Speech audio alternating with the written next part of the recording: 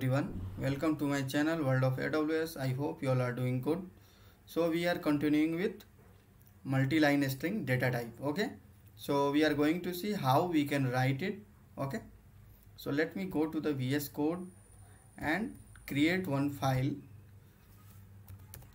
multi-line string .yml. So we can write multi-line string in two ways. So first one is, let me write multi-line string, and first one is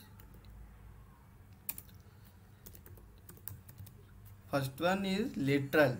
Okay, so we are going to see this first. Okay, so the type is literal, you should remember this. Okay, and we are going to pass pipe here.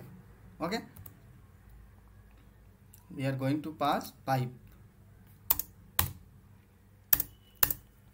So we are giving two space here, and now we are going to write anything like this is multi-line string. Okay, we are doing practice to write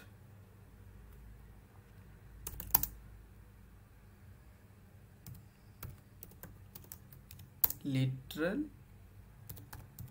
multi-line string. Okay, so we have first multi-line string concept is literal. We can we can write them using pipe. Okay, and another one is, if we want to write multi-line string, let me multi-line string, another one is folded. Okay, another one is folded. And how we can write it?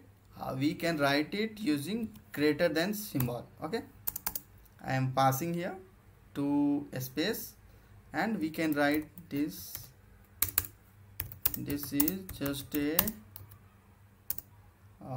folded multi-line string value anything that we want to write.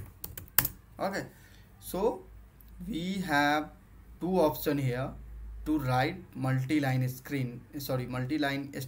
Okay, first one is literal, second one is folded. Okay, so in literal we have to use pipe as we have used it here, and in folded we have to use greater than symbol. So this is the way how we can write multi-line string in our YAML. Okay, so I hope you found this video informative and helpful, and your concept is clear, like how we can write multi-line string in YAML.